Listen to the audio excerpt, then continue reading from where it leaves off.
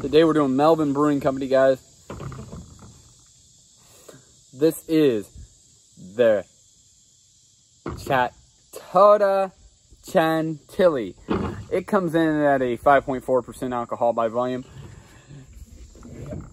This is made by their Missouri location. I believe this one's only at their Missouri location. It is a sour, but they have their main location in Alpine, Wyoming, and they have a couple other locations in Wyoming, and they have one in San Diego, California, guys.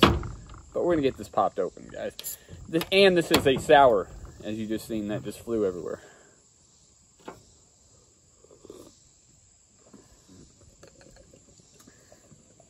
Reddish color, beautiful, beautiful, beautiful.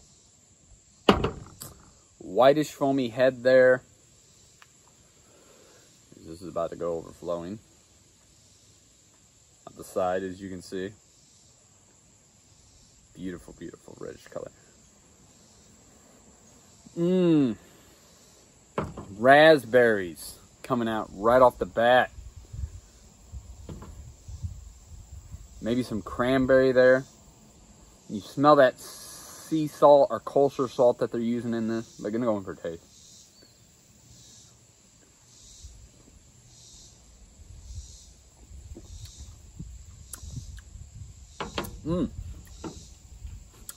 I pick up like some cherry notes there.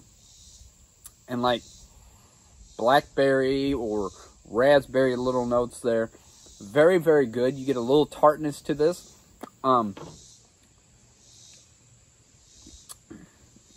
Be a great summer beer.